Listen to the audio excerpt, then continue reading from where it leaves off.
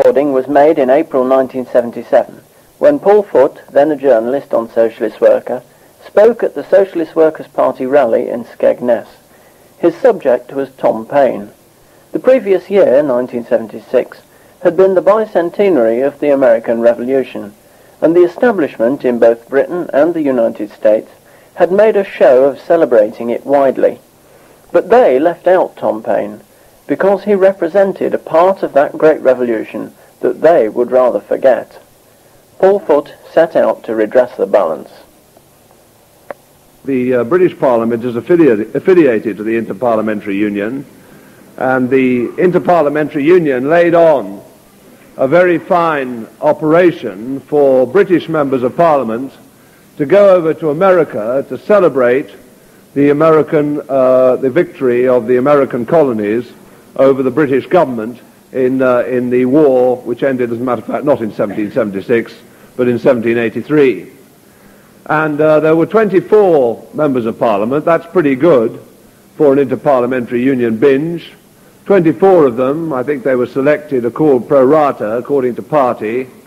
10 Labour, 10 Tories, and I think 4 Liberals, something of that nature. Maybe a Scottish nationalist or a Welsh nationalist got in on the operation. And they went over on the Concorde with an enormous bell, which had been built somewhere or other, with the word liberty written on it.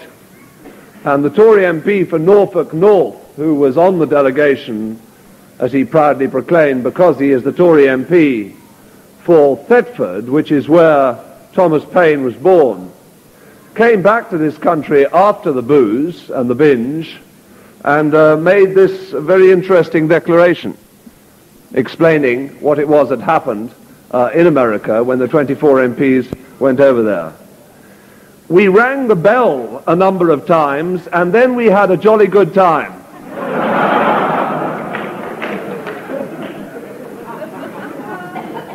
That was what happened there. A number of other things happened. The speech of Edmund Burke, which was the famous speech and pamphlet that he wrote in favor of the American colonies and the case for separation from Britain, was read aloud in the Carlton Club, which is a club in which you have to be a member of the Tory party, and a male member of the Tory party, I understand, which is causing some difficulty at the moment in relation to the leader of the Tory party, was read aloud there to a number of Tories shouting, "Hear, hear, hear, hear."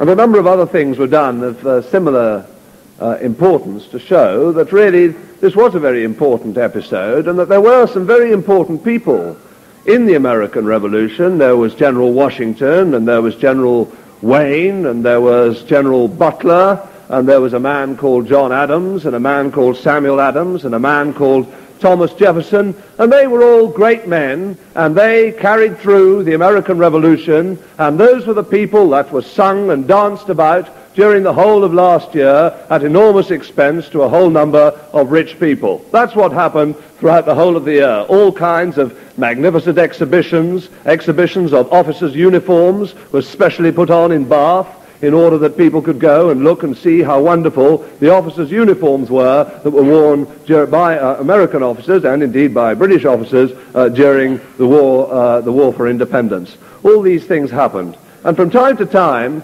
as with the incident of the Tory MP for Norfolk North, people mentioned a man called Thomas Paine. There was a book written about Thomas Paine called Rebel, a biography of Thomas Paine, which if you ever see it, I strongly advise you not to buy it. And I'm very glad to see that it's been remaindered at 50p, and it certainly isn't worth that. This is the way in which the gentleman who wrote this, who is a particularly revolting hack, who operates around the sort of snuffles around the Congress and the various people there, and thought it would be a good idea to write a book about Thomas Paine, said this. The truth of the matter is that Paine was not the major American figure that he imagined himself to be. He had made valuable contributions to the cause of liberty during the Revolution, but his importance had dwindled year by year for a decade and a half. He had not been forgotten, but his deeds belonged to the past, not the present. And this was something his inflated ego would not allow him to admit. This is really the position of Paine taken by this gentleman, and really this whole work is a thing to show that Paine was all right so long as he supported General Washington and General Wayne and General Butler and Thomas Jefferson and Samuel Adams and John Adams and all the other famous people of the American Revolution. But insofar as he did not support them, and even this book indicates that he did not support them all the time, then of course that was due to his inflated ego and the fact that he really wasn't worth being talked about at all. Now let us see if we can find out a little bit of the truth about what Thomas Paine, who Thomas Paine was, and what the American Revolution was about. He was born in Thetford in Norfolk, and he was the son of a staymaker, apprenticed as a staymaker, very important trade at that time.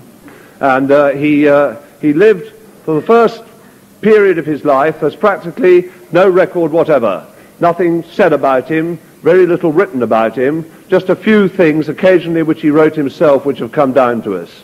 He was an excise man, he was a sailor, he worked almost entirely with working people of one kind or another. When he was an excise man, he wrote a pamphlet arguing that the excise men, customs officials, should not be seen as people that were always bribing and corrupting working people, which they were expected to do most of their time, but should get a decent salary and have a trade union and things of that kind. That's about the only document that comes down from the whole of the early part of his life. And in case there are any youth worshippers, and I've noticed that there are a few youth worshippers around in the organization nowadays, in case there are any youth worshippers around us here, it should be pointed out, and people should remember, that Paine was 38 years old when he sailed for America in 1774. Before he'd written anything at all, really, of any consequence whatever, before he'd made any impact of any kind whatever, he was 38 years old. Indeed, before he wrote a pamphlet which went to more than 3 or 4 people, he was 40, 41, something of that kind. I'm sure that there's a lesson in that for all of us. Now,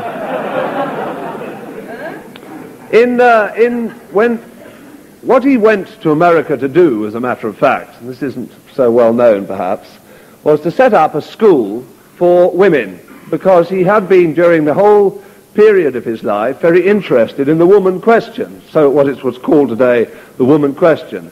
He had noticed the way in which women were treated at that time, particularly in the aristocracy of Britain, and he went there specifically, and he had a letter from Benjamin Franklin to the effect to set up a school there in which young women could be educated, which was then a very revolutionary idea. Here is something that when he got to America, of course the place was in some ferment at that time, 1774, and when he got there, he gravitated fairly quickly onto a thing called the Pennsylvania Magazine in Philadelphia, Philadelphia being the largest city in America at that time. And the Pennsylvania Magazine being a magazine which was circulating not just among wealthy merchants and radical merchants and people of that kind, but also among many of the working people of Philadelphia that were growing at that time in confidence and in strength. And here is something just because I just read it because I think it's remarkable that it was written at this time, 20 years before Mary Wollstonecraft wrote The Rights of Woman, and incidentally, Mary Wollstonecraft was a very great friend and comrade of Paine's during later years. This is what he wrote immediately when he came onto the Pennsylvania Magazine and started to write a column there. He wrote at once about women, and he wrote a whole number of articles on the question. Affronted in one country by polygamy, which gives them their rivals for inseparable companions, enslaved in another by indissoluble ties, which often join the gentle to the rude and sensibility to brutality. Even in countries where they may be esteemed most happy, constrained in their desires in the disposal of their goods, robbed of freedom of will by the laws, the slaves of opinion, which rules them with absolute sway and construes the slightest appearances into guilt, surrounded on all sides by judges who are at once their tyrants and seducers, and who, after having prepared their faults, punish every lapse with dishonor. Man, with regard to women, in all climates and in all ages, has been either an insensible husband or an oppressor, but they have sometimes experienced the cold and deliberate oppression of pride, and sometimes the violent and terrible tyranny of jealousy. When they are not beloved, they are nothing, and when they are tormented. They have almost equal cause to be afraid of indifference and of love. Over 3/4 of the globe, nature has placed them between contempt and misery. 20 years before Mary Wollstonecraft, that was pretty good, and I don't think that you'll find very much like that written really in the whole of our literature about women before that period, 1774. The other thing which affected him very much during the early period in which he was in Pennsylvania, was that he went down to see the slave market in Philadelphia, and he saw there, and describes it himself, the sale of the slaves, the sale of a woman, slave, and child, the woman and child being sold, as it were, with one lot, and all the merchants gathered round and fingering the merchandise, and the merchandise being advocated by the people that were carrying out the auction, the slave auctioneers at that time. And Paine describes this incident and describes how the result of it was that he was for 3 days and nights physically sick, and the whole of his time there in America after seeing that incident was devoted, whenever he came to the subject, was devoted to this question of slavery and getting rid of slavery. It is interesting, I take it on a few years now just on that subject, that when the Declaration of Independence was written in 1776 by Thomas Jefferson, he masterminded the writing of it, there was a section written by Paine himself on the question of slavery, calling for the abolition of slavery throughout the whole of the United States, which were then about 13 at that time, the whole of America, it weren't called the United States, of course, throughout the whole of America at that time, calling for the abolition of slavery. Paine wrote the section dealing with slavery in the strongest possible terms, arguing bitterly with Jefferson. What was the point of having a Declaration of Independence? What was the point of coming and saying that we Americans are now free from the servitude of Britain if we same Americans are going to conduct this miserable slave trade that was going on at that time? What was the point of that? He argued with Jefferson, and Jefferson said, you write the section on slavery. And they included the section on slavery in the draft program of the Declaration of Independence, and it was held out only by the pressure of the great slaveholders of Georgia and Carolina. Those two states in particular held out the section, but there it is there still today, the section there on slavery, written by Paine, and so we have this astonishing situation that when the Declaration of Independence was written, it was written without a single reference to the fact that whole numbers of people in that free America who were declaring themselves free from the rule of Britain, the savagery of British rule, the whole number of them, the Declaration of Independence, whole number of them were still slaveholders, slave owners, and they allowed the slave situation to exist in America perhaps for another 100 years following that.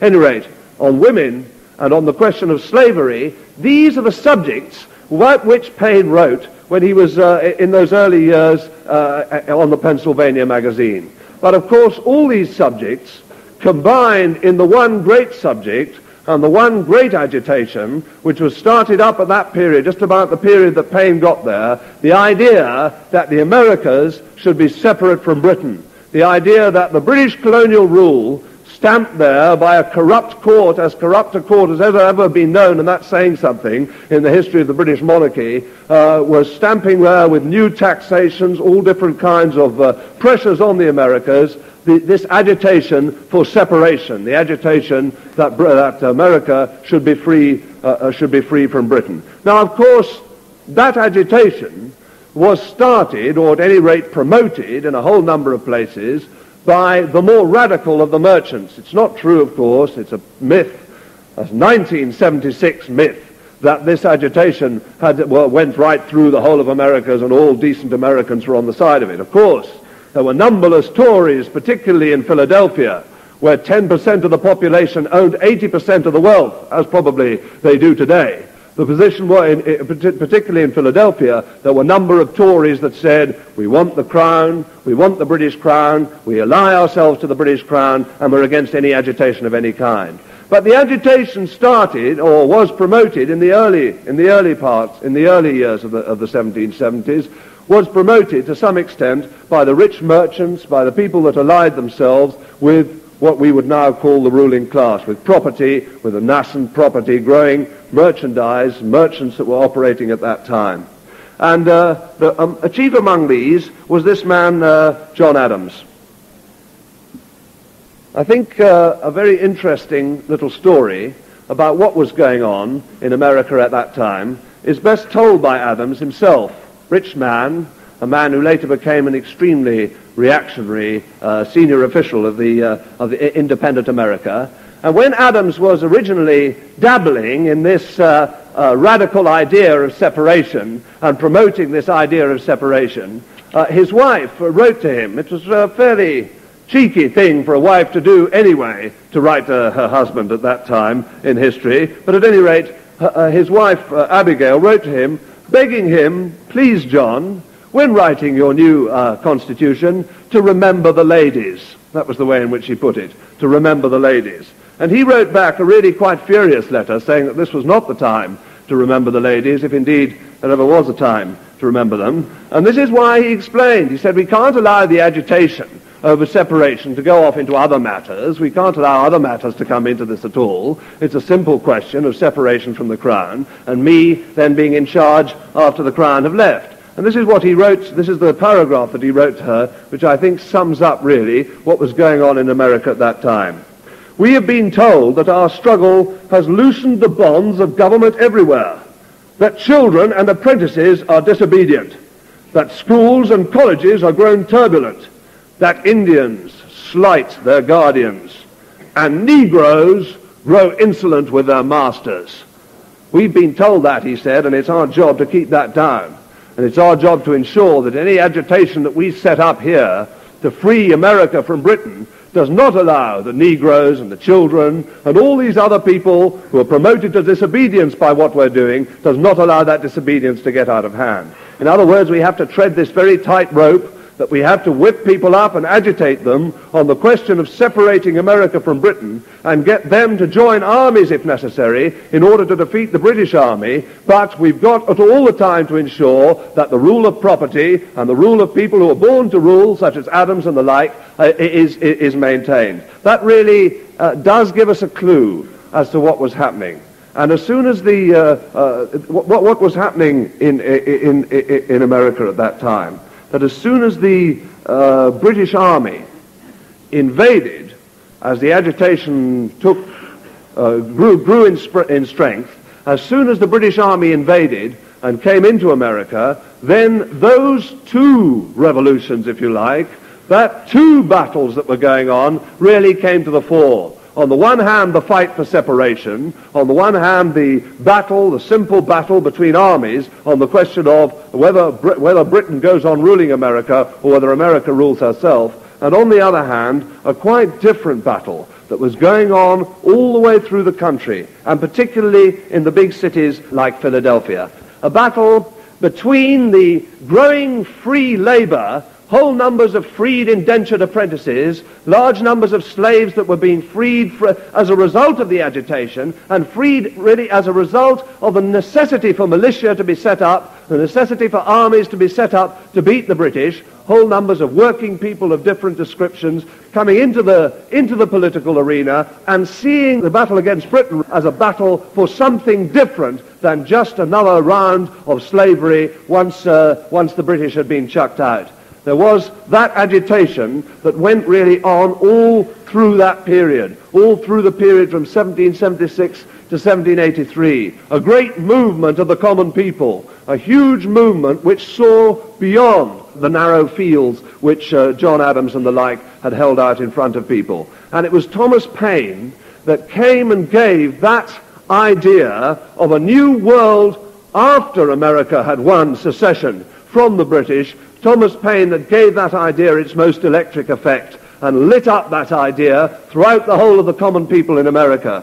He wrote a book in the early part of 1776, soon after the British Army had entered the country, and the same year as the Declaration of Independence. He wrote a book called Common Sense, very good title, And it was a book that was written, as all his books were written, in this language which was directed centrally to the masses. Everything that he wrote was directed to the masses. And there he raised for the first time in that book, Common Sense, the idea of a republic, not as something which was insulting. The word republic had always been used in the past as something that was an insult. People were called republicans in the same way perhaps today as we are called communists, red filth, and so on and so forth. People were called republicans like that. Paine turns it on his head. He establishes the idea of the republic, the idea of the people being in charge of their destiny and being in charge of their government as central to the whole idea of the fight against the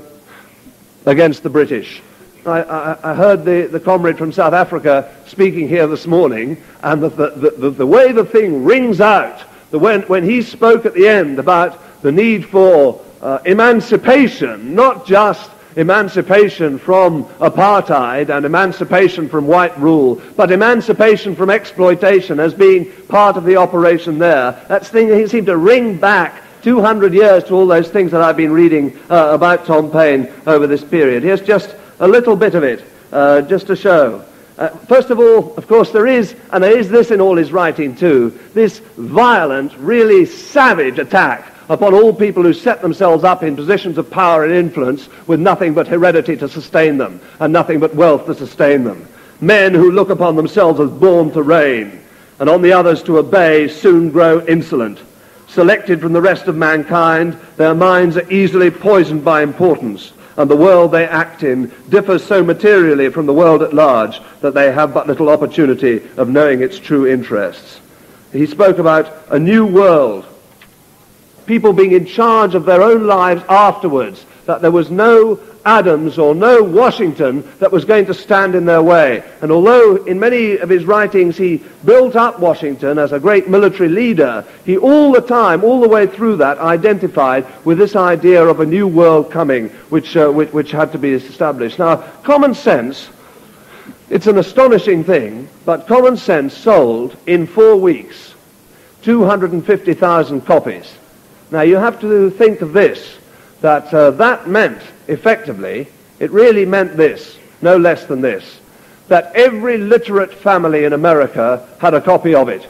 Every literate, either a copy of it or access to a copy of it, and this is more important, and this goes through the whole of the rest of his writings, not just the literate families that had access to it, but the illiterate people access to it too. That everywhere where Common Sense was read about, in taverns, in a whole number of places where people met together, in the street, in the militia, the corporal's guards read out the Common Sense. The thing was read out there, and it had the effect, literally, of first of all destroying one by one the arguments for the British Crown, the arguments for the reasons why Britain should be in charge of America, taking the Tory arguments and taking them one by one and striking them off.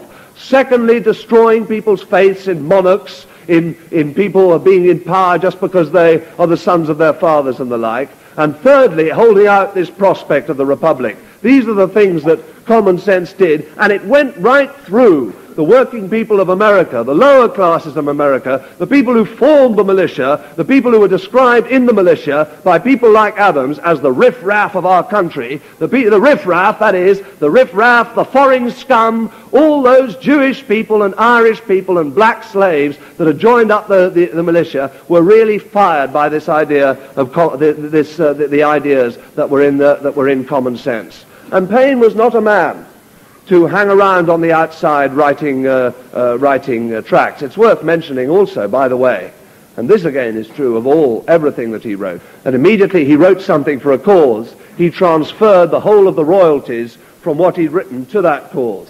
That everything, the Common Sense was selling in its first print at 2 shillings each. He sold the first 150,000 at 2 shillings. That would have made him one of the richest men in America if he'd taken the rewards from it. Every penny, every single penny, the enormous bulk of Paine's life is spent in fairly abject poverty, the enormous bulk of it. Even though for some section of his life he was Secretary of Foreign Affairs to the American Congress, the whole of his life was spent in abject poverty at a time when he could have been a millionaire by the writings that he distributed to the working people. Everything went to the Continental Congress. Everything went to the battle in Pennsylvania to get some kind of radical representation on the Continental Congress. That's what happened to the money that he made from it. But it wasn't just a question of writing, and it wasn't just a question of royalties going elsewhere. He was also a man who saw that what he wrote depended on how he acted and with whom he acted. And when the British Army came in, and it was of course an extremely powerful army, all the mythology about the American War of Independence, most of it is a lot of drivel. For most of the time, the American army was on the run. Really on the run. The militia, which had nothing like the power and force of the invading army, something not uncommon to what we call today guerrilla warfare, was fought there by the American army, constantly moving out of places, moving in retreat, holding this great army, this huge, great mercenary army, most of which had been, or great bulk of which had been recruited in Germany, Hessian troops, moved in such a way that they were able to push the American army all the time in front of them. And most of the time they were on the run. And they suffered a whole series of terrible defeats. In 1776 itself, Washington's army was smashed in New York, driven out of New York, driven down the Delaware River all the way to Trenton, driven there, and as it was driven, so desertions, whole numbers of people deserting, whole numbers of battalions deserting it, 5,000 men, 10,000 men, come down to 7,000 men, come down to 5,000 men, and as the desertions happen, so the bloody Tories in the Philadelphia and in the Pennsylvania Congresses, Georgia and Carolina, start shrieking for the disbandment of the army, for the accepting of the British terms. All that happened in 1776. Paine bought a gun, never used one in his life before, but he bought a musket. I think that was about the only money, with his last few pennies, he bought a gun.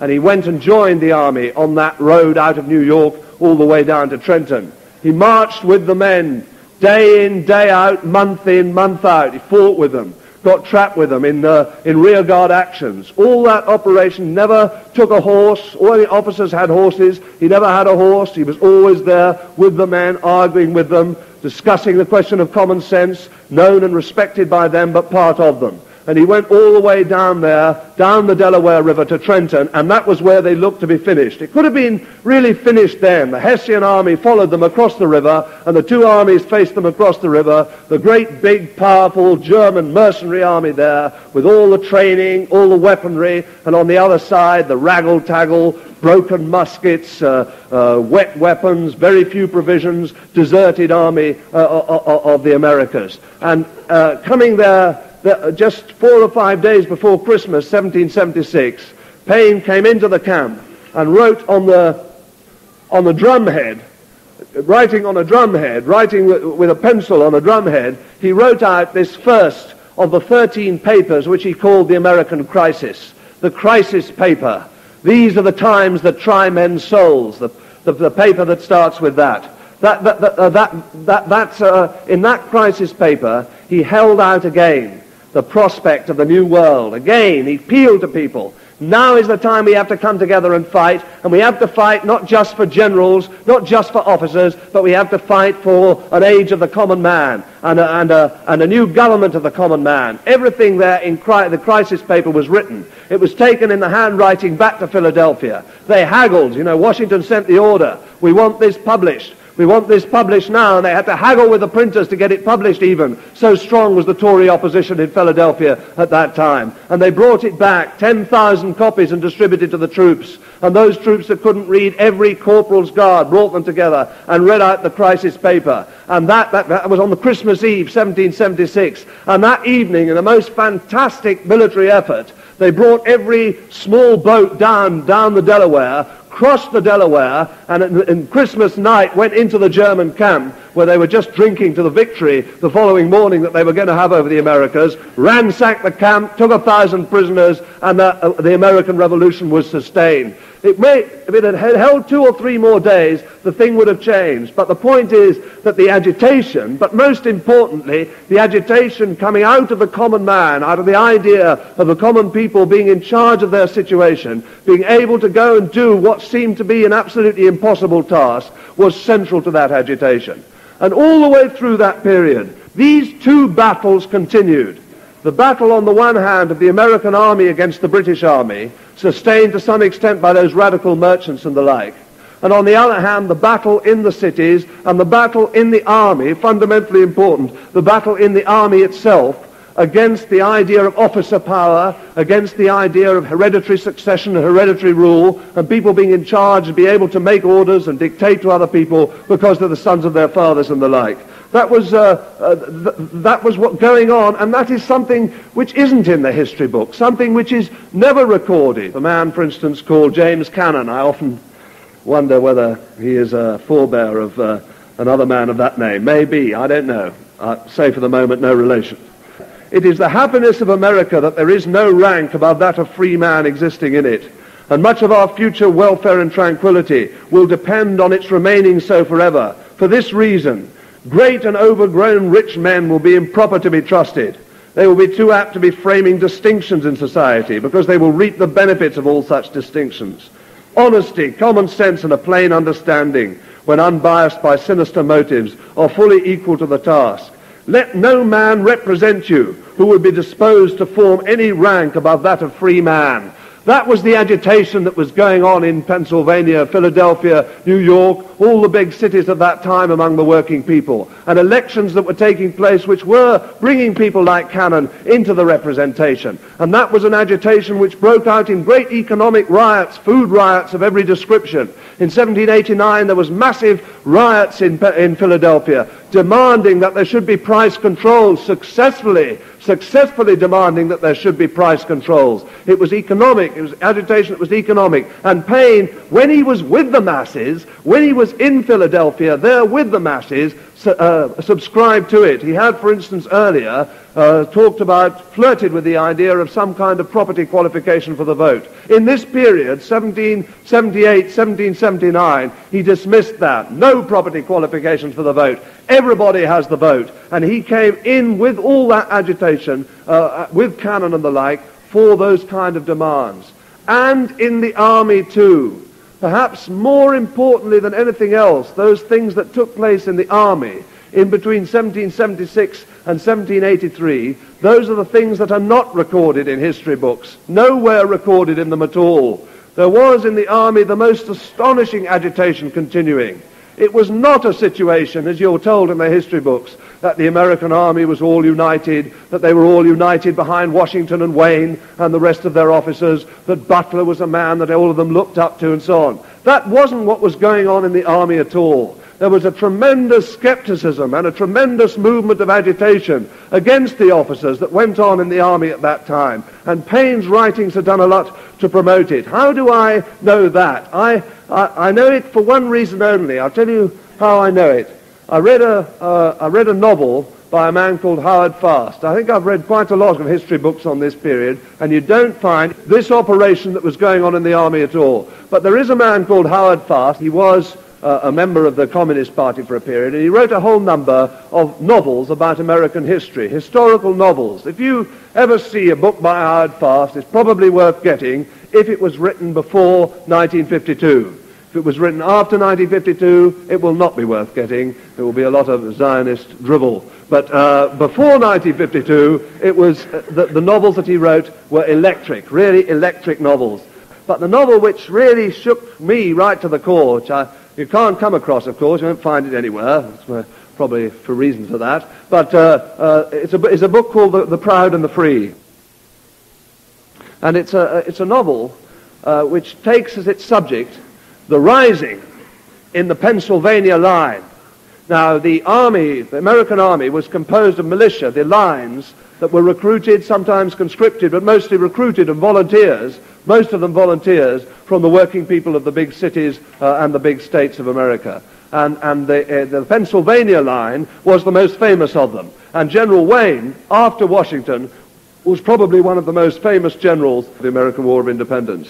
What happened was this, that for years and years and years, the army in the Pennsylvania line had marched under Wayne, and the officers, this is the truth of it, the officers were really all the time playing a double game, all the time hedging their bets against the likelihood of American-British victory.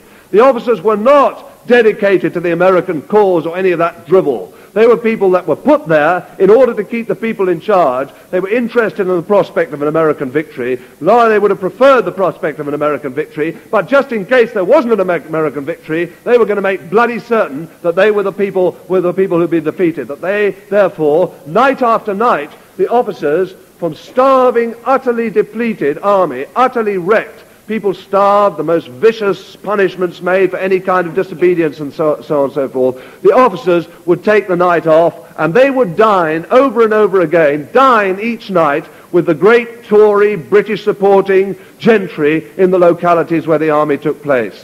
One night they went out on the eve of January the 1st, New Year's Eve, 1781.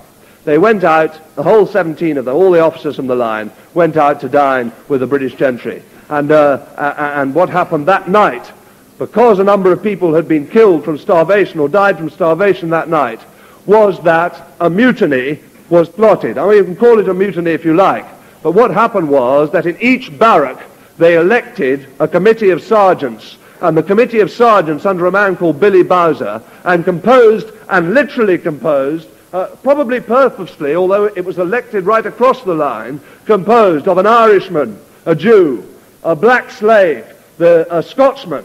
Billy Bowser himself, his nationality, where he came from, isn't clear. But these are the people that formed the committee that elected themselves as the people that were in charge of the Pennsylvania line instead of the officers. I just want to, just because I believe that this does tell you really what was going on at that time, and it is important to understand these things because these sorts of things are going on all the time now in all different parts of the world. To tell you a little bit of, just to read you a little bit of this, because I think it does bring it home to you.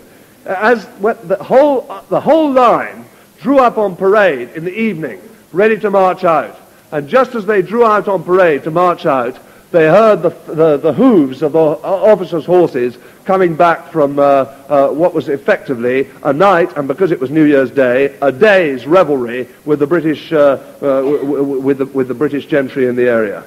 So here are our officers, said Danny Connell. We stood side by side waiting, and the line dressed like grenadiers.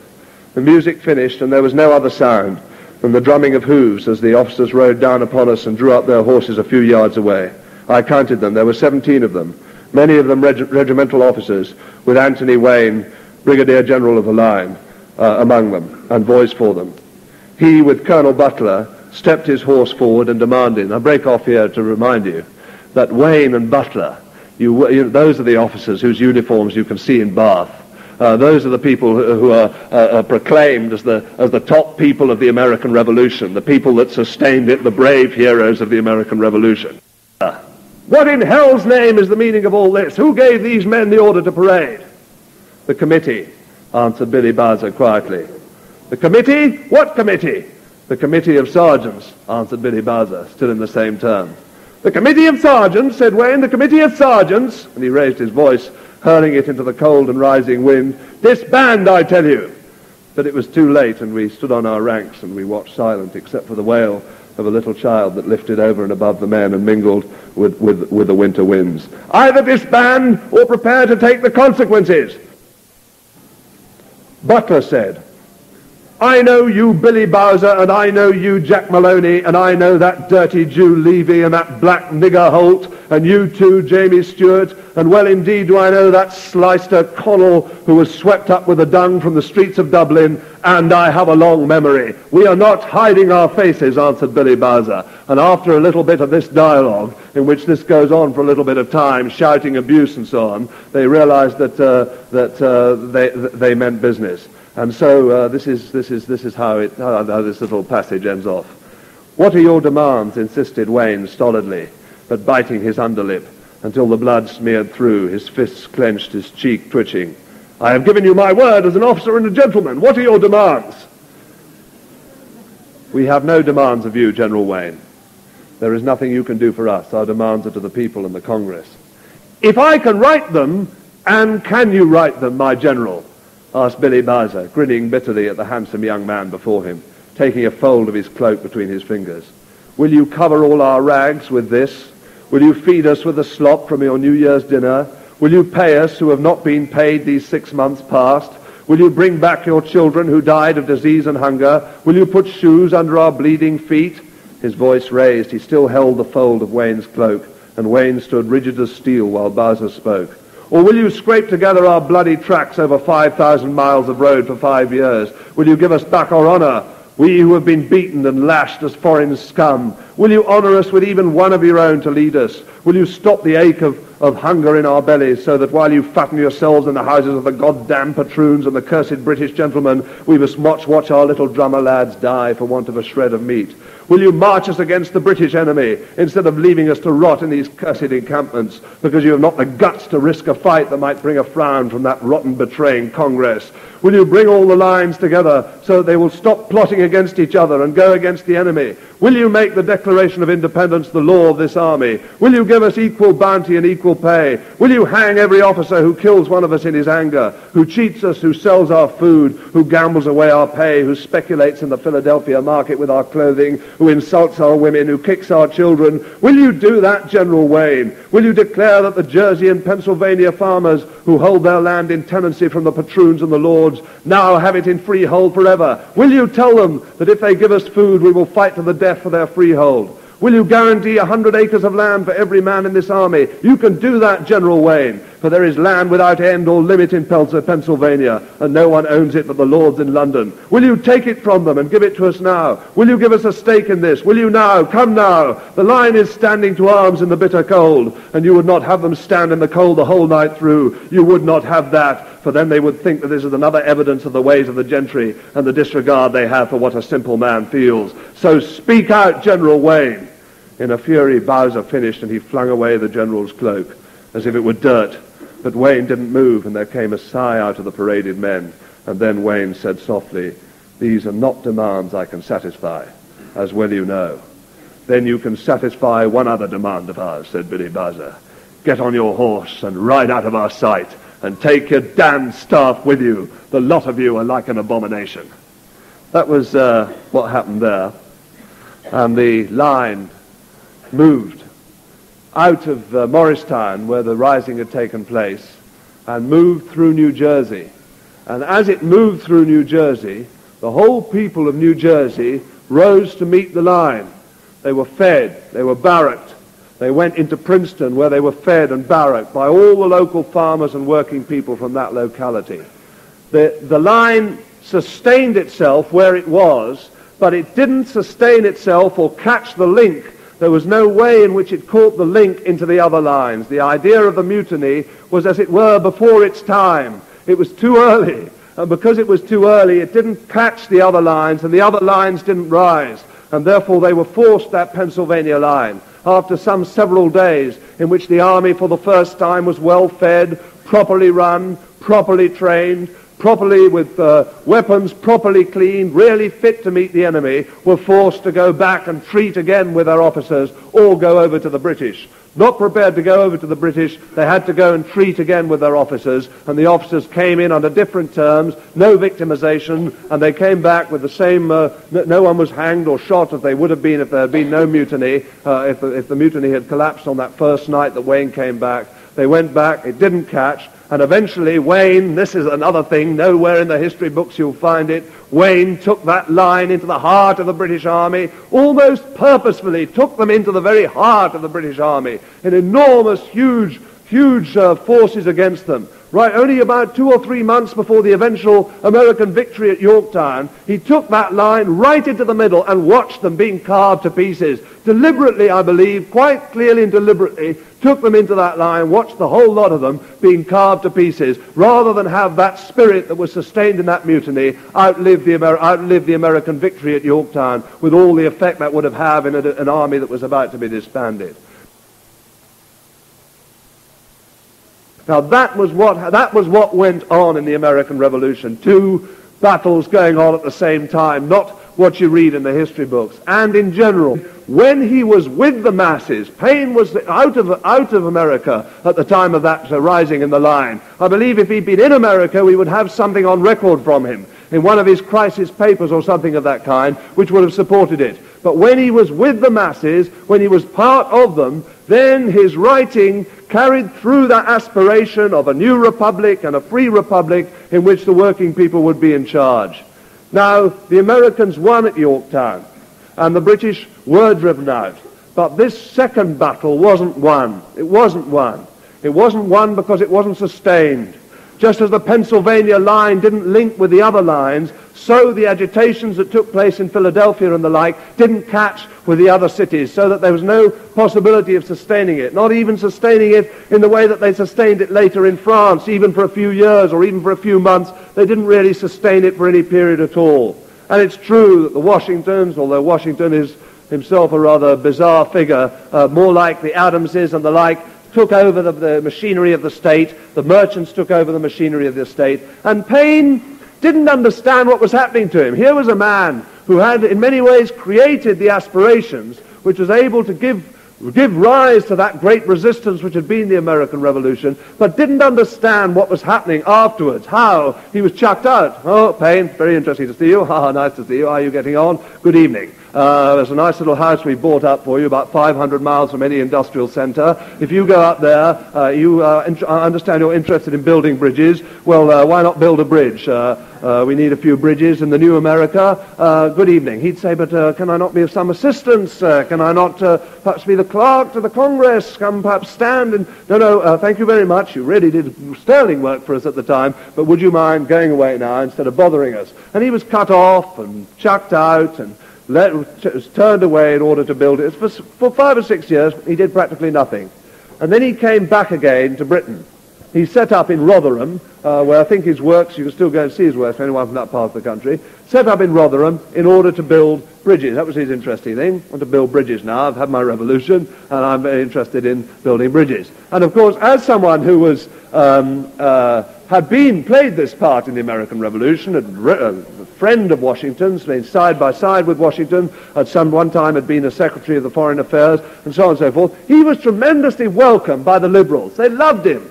He went down and spent a whole week with Burke, Edmund Burke, the man who had written the magnificent dissertation, available to about 8 people at 8 guineas. Magnificent dissertation on the case to the American colonies. Edmund Burke had a wonderful place down there. Duke of Portland had an even more wonderful place. In fact, he had about 15 wonderful places.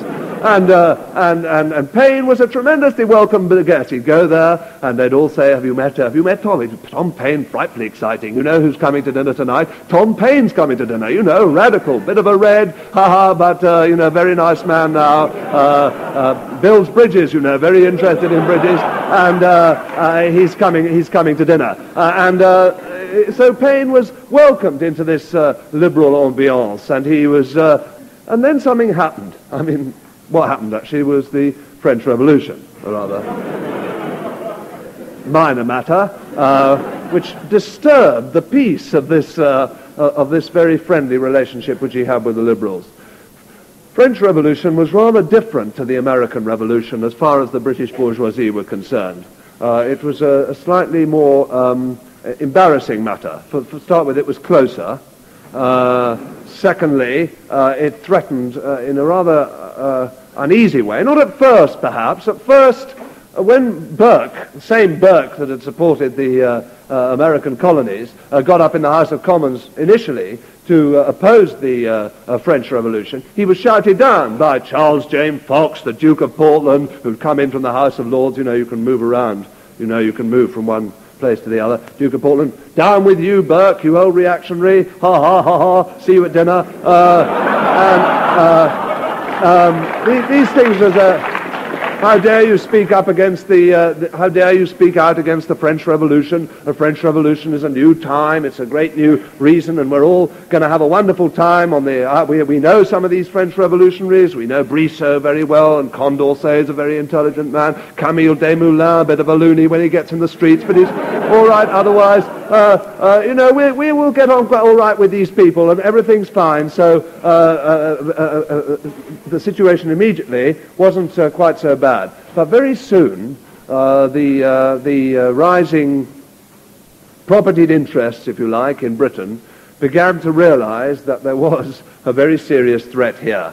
Then you began to get a very savage counterattack against the French Revolution. And of course this same windbag Burke, there he was wheeled out. As a matter of fact, he was getting a bit poor. He'd come over from Ireland and he hadn't got much money, so they said, we'll give you a pension of $1,500 a year, but let's really start a campaign against the French Revolution. As though Burke wrote his reflections on the French Revolution, price 19 guineas, speeches in the House of Commons, absolutely fantastic stuff about how in 1688 God and the King had met in unison and established a constitution, and God and King and the constitution were there forever. They were in the minds of people forever. It actually, although it is dribble, it is very much the same kind of conservative Tory ideology which goes on today. You know, this idea of the ongoing unity of religion, God, kings, all these things are something which are central to our social fabric. But at any rate, liberals scattered, just went, and the Pitt administration started with this sort of liberal atmosphere, friendly and so on and so forth. But then, of course, what happened was that the whole administration came behind the ideas in Burke's reflections and started to move the machinery of the state, which then was fairly powerful, started to move it into the areas of the cities in order to ensure that any kind of French Revolution didn't happen in Britain. Now, that was the situation. Liberals scattered, and the Tories on the rampage, with Burke, the old Liberal, now a declared Tory, absolutely 100% behind them. And here it was that Paine's life changes again. Comfortable, liberal surroundings, bridge building, dinner parties, probably even bridge playing if they did play them then, all those things together suddenly vanish. Now he suddenly sees what's happening, goes to France a couple of times and sees what's happening. And just as in America he had been lit up by all the developments and agitation there, so again he was lit up by what happened in France. And he came back from France, scrubbed the operation in Rotherham, took a little room in a pub in Islington, at the Angel Islington, went upstairs, ordered about 15 bottles of whiskey, sat down and wrote for day after day after day, and he wrote then this book, The Rights of Man, and he wrote it in direct answer to Burke. It is one of the greatest books in our history, and I'm not going to read out a great deal of it because every one of you should have read The Rights of Man. There shouldn't be anyone here who hasn't read The Rights of Man.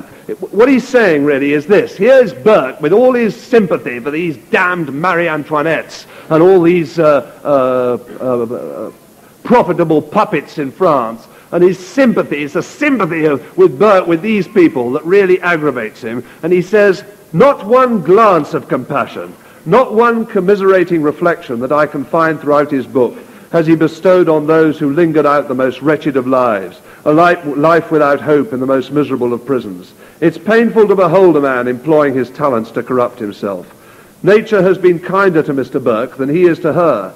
He is not affected by the reality of distress touching his heart, but by the showy resemblance of it striking his imagination. He pities the plumage, but forgets the dying bird.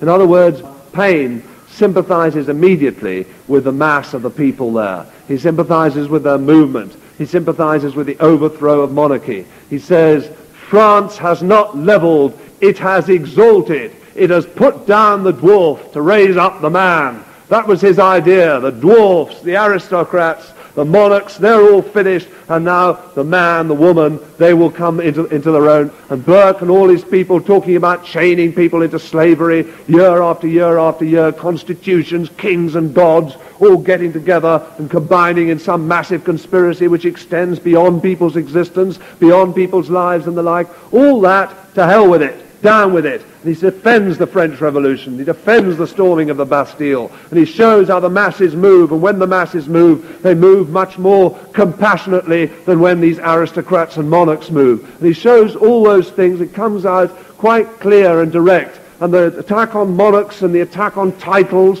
all these things are in this book. And this book really had more effect, really, this is the truth of it, on the mass of the British working people than any other book before or since. For instance, if there are any comrades from Sheffield here. Sheffield was foremost among the more democratic towns of the kingdom towards the end of the century, in acclaiming by ox roasting, cannon firing, and immense processions the triumph of our French brethren over despots and despotism.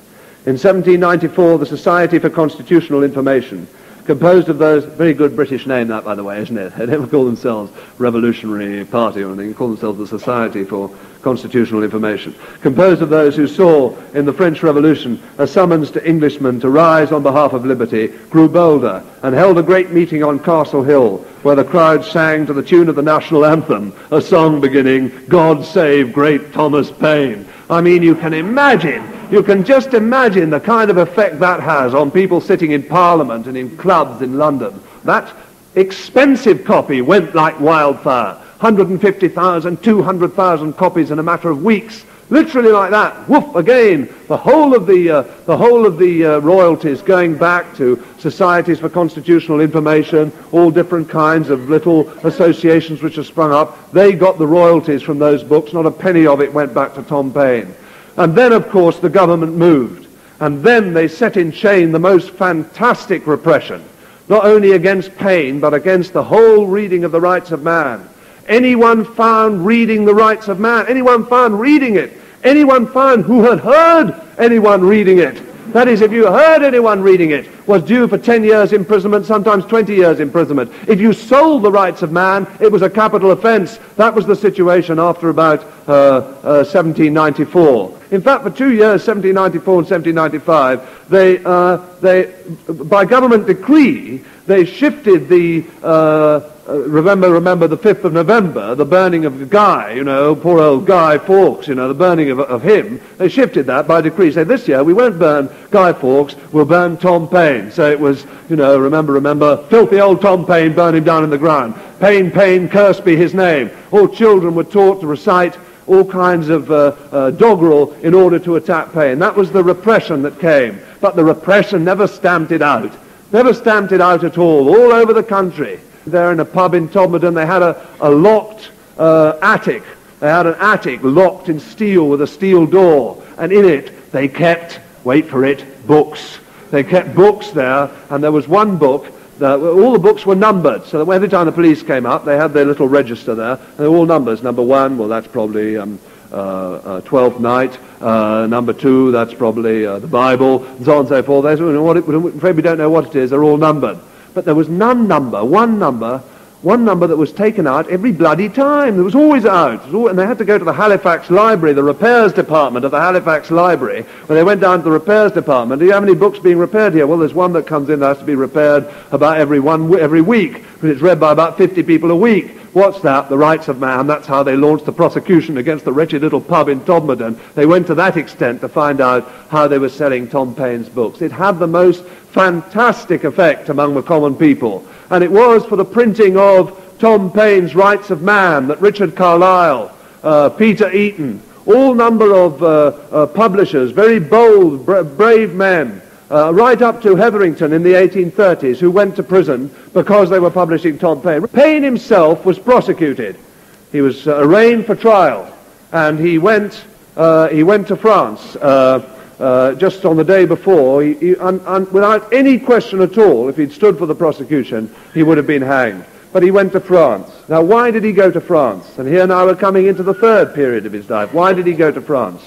He went to France for a simple reason, that he had been elected a member of the Assembly, the Revolutionary Assembly, by 2 districts, but particularly by Calais. And when he just got away from the prosecutors that were chasing him all the way down to Dover, got on the boat, came into Calais, amazing difference, being chased from the prosecutors on one hand, with the whole of the gentry and all the lumpen really chasing him out of Britain. And he comes into Calais, and the whole town has a holiday. Everyone is out in Calais. Flags, here's Tom Paine coming, the packet comes in, and there's cheered all the way through the streets. The mayor gives a speech. I mean, when you say the mayor, you have to imagine a revolutionary mayor, if that's possible for you to imagine it. He gives a speech in favor of Tom Paine, and Paine then is taken to Paris, where he is brought into the convention. Now, this period of Paine's life, and now really he is getting to be quite an old man, with apologies to certain people around. He is now rising 60 at this period, and the position now is that he comes into the third period of his life.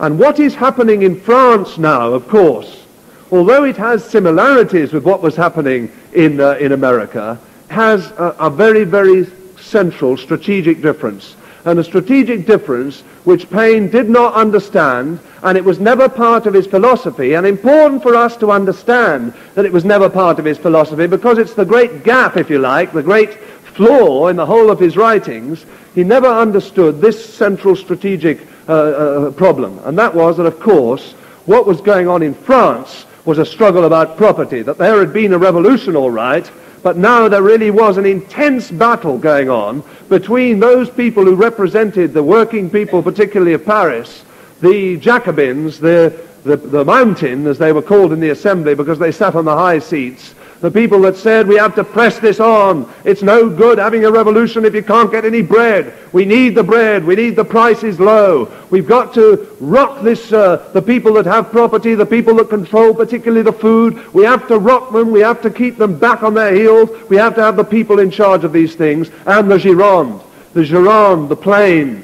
the people who sat on the floor, the Congress called the Paine, the rich aristocratic people, the intelligent people, the Lafayettes, the people that had come to support the American Revolution, Condorcet, Brissot, Camille Desmoulins, all those people with whom Paine naturally associated because of the American struggle. He had known them in the American struggle. He spoke no French.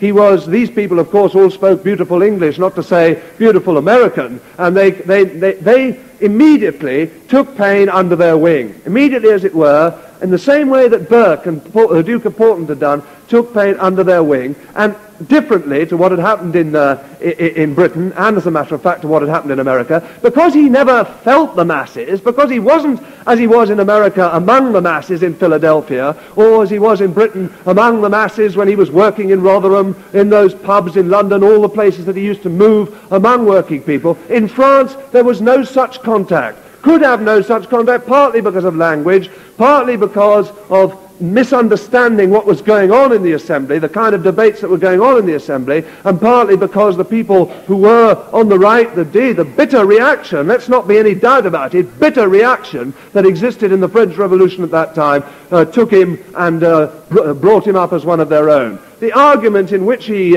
played a part, he did play a major part, was over the question of the execution of the king. And Paine, of course, because he argued all these things out as though it was all to do with pure reason, as though all you did was argue not in terms of the real class forces that were moving in the society, but just out of pure reason, took the argument that you should not kill the king because any capital punishment was wrong. He quoted Robespierre himself. He quoted a great speech from Robespierre, in which Robespierre made the speech chucking capital punishment out of the French Constitution. And he had said, therefore, well, what we need now, we can't execute the king, we mustn't execute the king because of this principle about capital punishment. That's what he said. And that was the way in which the argument developed over the question of the execution of the king. Should the king be executed? Now, of course, what the Marat saw, what the Jacobins saw, what Robespierre saw, didn't see it so clearly as Marat saw it, but he saw it at any rate, was that what the king was doing there with his escapes and all, particularly the Queen, by the way, that miserable intrigues that they were weaving in Europe, was standing up as the centerpiece for reaction. They were the focus for the reaction. As long as they were there, they would be the focus for the whole of European reaction, and the revolution itself was in peril. Not the revolution of the Brissots and the Condorcets, but the revolution of the sans-culottes, the revolution of the people of Paris, the people who wanted not only freedom, but they also wanted bread, and who saw that bread and freedom, as a matter of fact, were linked indissolubly. They saw that the king was central to that, and the king had better go, because if the king didn't go, they would continue to be that focus for all that kind of reaction. Paine didn't even see it in those terms, didn't even understand it in those terms, and therefore spoke in the assembly against the execution of the king. and was denounced by Marat for doing so. And therefore he sided with the reaction, and because he sided with the reaction, as the Jacobins got more and more control of the assembly and of the government machinery, so Paine slipped out of fashion, out of the public eye, and indeed, because he might eventually, probably wrongly of course, but eventually he was thrown into the Luxembourg prison as being centerpiece of the Gironde and of the reactionary faction. He spent 10 months in 1794 in prison and was let out when the reaction had won again, had beaten back the Jacobins, had beaten back the mob had been contained, the reaction won again, and Paine came out to be patronized by Bonaparte and patronized by a whole lot of liberals again when he come out of prison. But here, perhaps, in many ways, is the most astonishing thing in the whole story. Because here, even now, even at the very end of his active life, in a period in which he knew, I think instinctively knew, that he was siding with the reaction, that he couldn't feel the touch of the people that he felt all before, here he still comes out, he still gets down. Just before he went into prison, in prison, and when he came out of prison again, during that period in 1794, and addresses himself to writing another fantastic book. And it is a book which once again goes to the roots of the problems. It was a book about religion. He saw the importance of religion. Now, Paine was a religious man. He was a deist.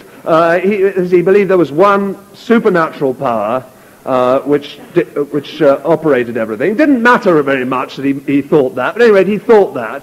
And he was worried about atheism, so he wrote what he thought was going to be a thing, getting people away from atheism towards some kind of reasonable attitude to this thing. But what he was forced to do when he applied his mind to this question of deism and religion, what he was forced to do in the situation was to come to terms with revealed religion, that is, with the Christian religion, and how it revealed itself day by day. And of course, because he still had that touch, he still had the wonderful journalistic power to see through humbug, to see through superstition, above all superstition. What he ended up by writing, The Age of Reason, is the most savage attack effectively upon a religion that has ever been written. He set out to defend religion, and he wrote what effectively was the greatest attack ever written upon it. And what he didn't realize that he was doing was that all those former liberal friends of his, all the ruling classes of Europe and America depended not on the religion. It's not on religion that they depend on to shore up their miserable monarchic institutions or property institutions or whatever it may be. What they depend on is the superstition. See, what he does is, I've never read anywhere else, he shows how the scriptures came to be written 350 years after the events. You know, I don't know if any of you tried writing anything 350 years after the events. You know, as people that saw it, you know, I saw this 350 years. Oh, will you tell the jury? I mean, even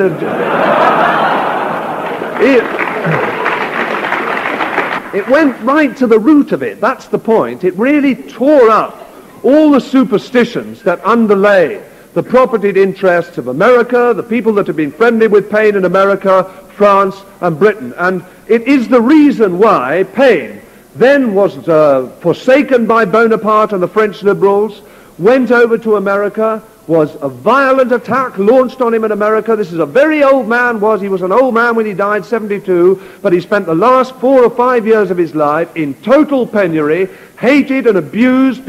Children would be sent up to spit on the door, to shout out abuse against Tom Paine, and he died there with only 3 or 4 friends, utterly deserted by all those liberals that in America and France and Britain had sustained him when it was in their interest to do so. And the reason for it, and the reason for that attack, as I read out at the beginning by that hack Edwards, the reason for it is that attack on organized and received and revealed religion. That was the thing finally, even more than the rights of man and the like, that was the thing finally which wrote Paine out of the history books and wrote Paine out of the history books for 100 years, because the Earl of Shaftesbury paid a man £500, a man called Oldies, to write an attack on Paine, and for 100 years the real story of Thomas Paine was suppressed in the public prints and in published books and the like.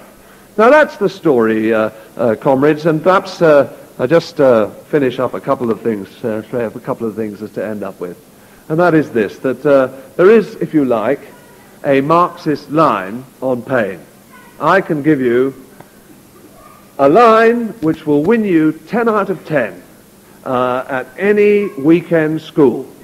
It's too trivial about it because it's all absolutely correct, but the line is this, that Paine wavered in the American Revolution about which side he was on in the central battle between the propertyless interests and the propertied interests. Even in Britain, when he wrote The Rights of Man, he was uncertain about the importance of association, the importance of people coming together in order to force through the kind of policies that he was outlining, and that in France, openly, he allied with the reaction. And that central to all of those parts of his life is the uncertainty about what the extent and importance of property is in the relationship between human beings. That he defended private property sometimes, attacked it in others. He wrote a pamphlet called Agrarian Justice, which seems to argue certain forms of socialistic public ownership. But he wrote a whole lot of other things which defended the right of private property in various various formations. But to end the matter there, and just to say, well, that's it, you've won, you've done it, congratulations, you've got the line right, and understand about property, and, he's with the reactionaries in France and so on, I think is really to miss it. What Paine wrote and did is important really for some very, very simple reasons, that he addressed himself to the masses. He spoke to the masses. He believed in the masses. He didn't believe in the masses as a concept in the same way as, say, the levelers did or the diggers in the 17th century, but as part of them, as a fighting force, as something which all can be moved. And he believed in this idea of people being in charge of their destiny. He was centrally believed in that, and he believed in the idea of the masses moving in order to take control of their destiny. And that is very, very important for us. We talk about the rank and file. That's the thing that distinguishes us, isn't it? Of all the things which distinguish us from other socialists and revolutionaries, it is this central belief in the rank and file, this central belief that all politics has to relate to the rank and file. There is this passage, never quoted in the history books, from The Rights of Man, which shows why Paine was so concerned with the masses and so intent upon stretching the thing to the masses. It appears to general observation that revolutions create genius and talents, but these events do no more than bring them forward. There is existing in man a mass of sense lying in a dormant state, and which, unless something excites to action, will descend with him in that condition to the grave. As it is to the advantage of society that the whole of the faculties should be employed, the construction of government ought to be such as to bring forward, by quiet and regular operation, all that extent of capacity which never fails to appear in revolutions. And that's really the answer to the question, why the rank and file? It's the mass of sense lying dormant, the extent of capacity which isn't touched, which needs to be excited to action. That is the explanation. That's why we're in it. And this is the terribly important thing that we know, of course we know, the method that Paine adopted, which was a method simply of applying reason to a situation and assuming that reason would of itself provoke the governments that was necessary and overthrow tyrants and the like. We know now that those are corporations there, huge, great propertied interests, unelected, undemocratic, great big irresponsible power groups which are there, and in order to defeat them, those people that want to defeat them have to associate with one another. They have to come together and pool their resources. All those things we know. And those things aren't in Paine, of course, at all. But what is in Paine, and what we can get from him, is this idea that although we need that party, that association, whatever you want to call it, although we desperately need that, it is absolutely useless unless it is contacted and rooted in the rank and file. The point is that whether people rise or not depends on whether that party is built inside the rank and file, in the masses, and depends on whether or not we can apply the same kind of reason The argument, the reason, we believe with Paine on that the reason, the masses are capable of reason. There's no other antidote, if you like, to racialism and the like. And it's precisely in order to coordinate that reason, to coordinate the argument, and get it a wider influence that you need the party, not to withdraw from it or to come inside the party, outside of the reason and outside of the masses. The representative democracy. Of course we know that the representative democracy that Paine outlined has been savaged by corporations, emasculated by great big corporations and the like. Of course we know those things, but equally we should know that it is a representative democracy that we're after. We are after that. We're after a democracy that comes from the bottom up. We know it has to be based on the workshop floor. We know that. Workers' councils and the like. But the arguments for the representative democracy, as against heredity and superstition, are there in Tom Paine. Those arguments are relevant. He believed above all in the masses. That was central to him. He believed in their ability to change, things. He wrote in a language which they understood. His intense belief that the masses could understand things and could, through their understanding, shape their own destiny. I believe the truth of the matter is this, comrades, that there's more in the great, clear rhetoric for the working people, which is written by Tom Paine. There's perhaps more for us in that than there is in 100 transitional programs and all the puffed up, proud, hypocritical ways in which so-called advanced Marxists talk to one another. Oh, ye that love mankind, ye that dare oppose not only the tyranny but the tyrant, stand forth. Every spot of the old world is overrun with oppression. Freedom hath been hunted round the globe. Asia and Africa hath long expelled her. Europe regards her like a stranger, and England hath given her warning to depart. Oh, receive the fugitive, and prepare in time an asylum for mankind.